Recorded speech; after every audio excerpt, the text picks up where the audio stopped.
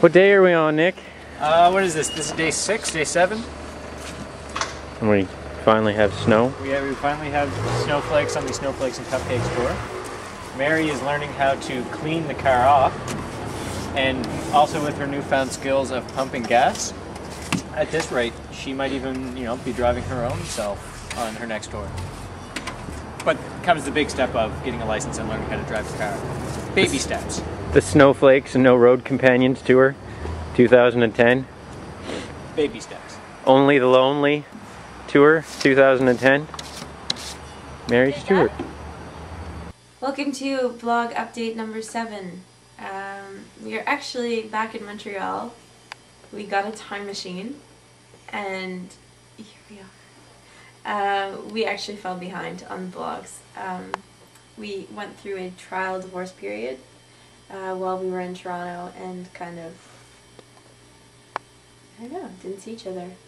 The guys were tired of carrying around my shoes, so they left me in Toronto with the subway and the buses and the streetcars and the cold.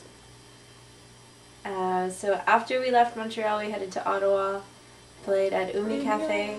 We played with the lovely Elizabeth Bruce, and the venue was great. It was packed. Everyone was super quiet. That was awesome, and they had really delicious vegan peanut butter and chocolate Rice Krispies, which were sweet and really good coffee. It was also really awesome to see a lot of old friends, and we left Ottawa after going to Wild Oat Cafe, which my dear friend Kyle works at, and he and the lovely Olivia put us up in their beautiful house in Hull. Wednesday night we played at the Boat, which was a really great venue. Thank you Keith Hamilton for setting that up for us, and thank you to Lazy Bones and again the Dainty Beast for playing that. Thanks everybody who came out. It's a really cool room, minus the porcelain dolls that are up above the coat check. Great room, good staff. I really liked that venue. On Thursday, we were at Say What,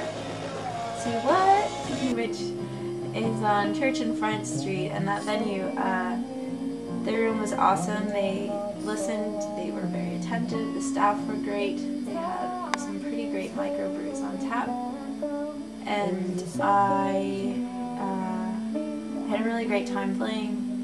Half of the Danger Bees opened the show, and David Borens from Toronto closed it out with his fantastic band. They were lovely people and very talented musicians. Thank you to Sarah English and the Danger Bees for showing me lovely Nova Scotia hospitality, and thank you to the people who adopted Ryan and Nick, took care of their piercings and tattoos for them, and showed them a good time.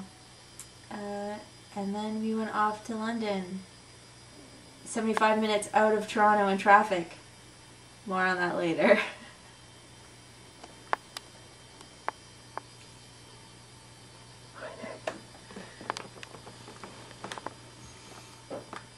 She's a slave driver.